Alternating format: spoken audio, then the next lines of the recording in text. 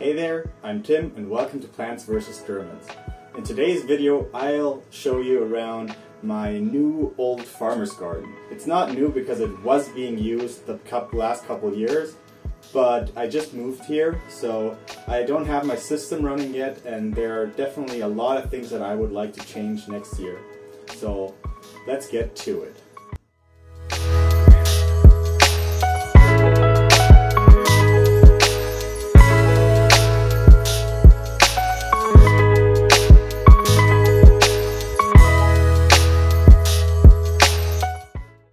First of all, I'm right here in my greenhouse, just a small greenhouse that still needs some cleaning up, and right now I have all my more tropical plants in here, but it has been getting cold lately, so I started moving most of them inside so they don't get any frost damage. So this part of the garden has been like the old part basically, and we have a raised bed here. It's quite big. It's a bit hard to reach the back of the raised bed here, but you can still plant a lot of stuff in there. And right here in this area we mulched a bit and try to keep the weeds out, but it doesn't work perfectly, as you can see all around here. Basically we have a lot of big pots here where we plant like different kinds of crops in it. You can see a brassica down there, and we had a tomato in here this year, but they're not really structured efficiently right now. I'll definitely change that soon. So what I'm doing the next few days or weeks is getting out all of the diet off crops and basically getting rid of all the weeds in here. And right here we have like a small shed basically, or just an area where we have a roof on top, and we had some tomatoes in here, but only in those small pots, and they produced, but they could have been a bit better. So what I'm going to do next year is definitely not plant the tomatoes in there again, not in those small pots. But since we have a roof, I might have to change the roof again because it is kind of broken in some parts, and I'll probably just put some plants underneath there, like some peppers, I guess, because they don't grow that high or that tall, so they definitely fit underneath the roof. Like the tomatoes, they had a rough time because they actually grew up all the way and couldn't grow past the roof, which is not that great. But yeah, I'll definitely get that fixed and clean out all the stuff in the back there. And as you can see, like a lot of stinging nettle just growing everywhere. Got to get rid of most of it. Same goes for the stuff in here. A lot of stinging nettles. And the zucchini that's left in here, but it's a goner. Oh, and the snails have been, or the slugs have been eating this one too.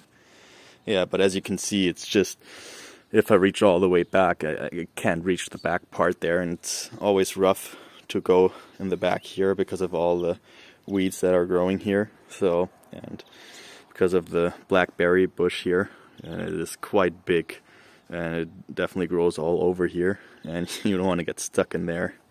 But something I'll do this week, I'll clean this out, and I'll definitely have to refill it, since the soil, I think it's been 2 years since it's been filled, so the soil level isn't that high anymore. As you can see, like, yeah, it's definitely like around 20 or 30 centimeters deep now on the edge, and you don't want that. It's fine to have like a bit. I want to refill it up to here basically. And we've been keeping a lot of salad or lettuce and a lot of herbs in there, and the zucchinis, like the ones that you can see here, and we had some Hokkaido pumpkins or squash, but they didn't.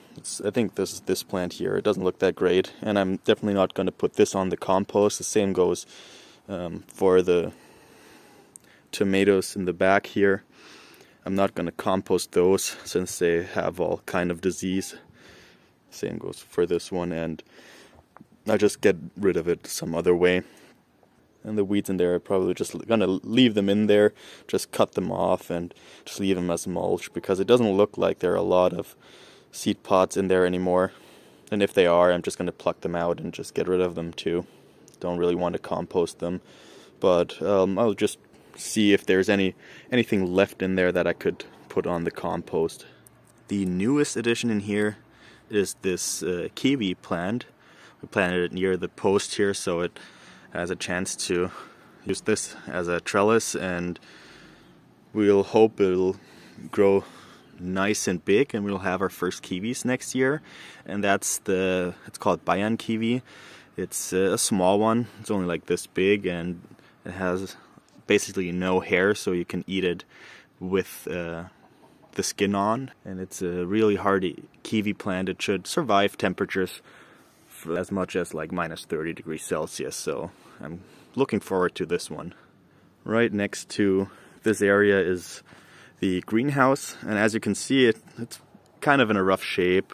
The panels up there have been like sliding down, and I definitely have to get that fixed. And up on top there, the material is getting loose, so the rain comes in and the water just drops down there. As you can see here, the stuff that should actually keep the water out just comes out, and it's quite big. It's not that big, right? It's a small greenhouse, but it definitely will help me next year to get the stuff started. And I've been growing some Asia lettuce in there, which actually looks quite nice. I really have to harvest it soon.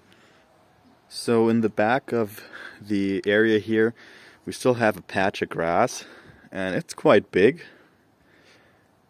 Right now the dogs are here normally during the day when no one's at home, and they like to just walk around here obviously, but I'm thinking about just putting some raised beds here in between and filling that space, so because that's a valuable plot of land, right, to grow some new vegetables, to be able to grow different kinds of varieties, and just a lot for self-sustainability.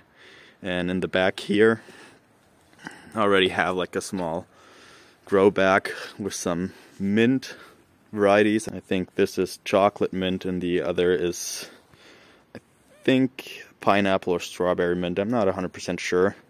And in here, we've been keeping some herbs too, but it doesn't look really nice right now. A lot of weeds growing in here, and some rhubarb in there too.